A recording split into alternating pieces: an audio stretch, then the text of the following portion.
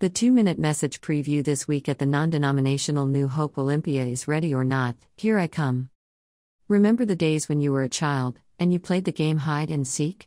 As a child, I enjoyed playing hide and go seek. Have you ever considered the game of hiding and seeking parallels to the second coming of Jesus Christ?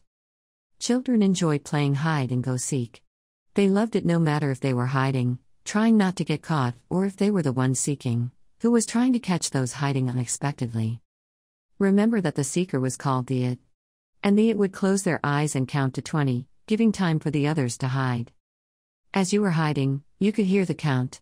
1 apple, 2 apples all the way, to 20 apples. Then the it would yell out, Ready or not, here I come.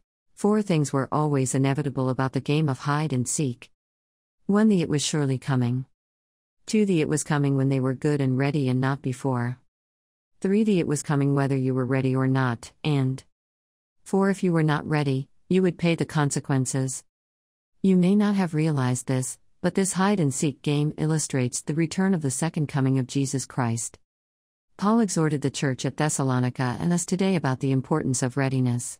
Hear what Paul wrote to the believers gathered in Thessalonica. His words are written in 1 Thessalonians chapter 5, verses 1 and 2. Now, concerning the times and the seasons, brothers, you have no need to have anything written to you. For you, yourselves, are fully aware that the day of the Lord will come like a thief in the night. The return.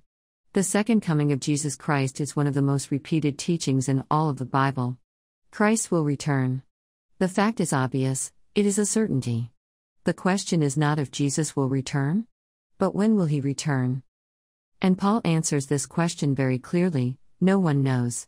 Jesus proclaims this truth as recorded in the Gospel of Matthew. But of that day and hour no one knows, not even the angels of heaven, but my Father only. In Matthew chapter 24, verse 44, Jesus warns, Therefore you also be ready, for the Son of Man is coming at an hour when you do not expect him.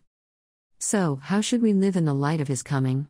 Pastor Dell, in his weekend message, will share 4 things we need to do and then 6 things Jesus tells us to do.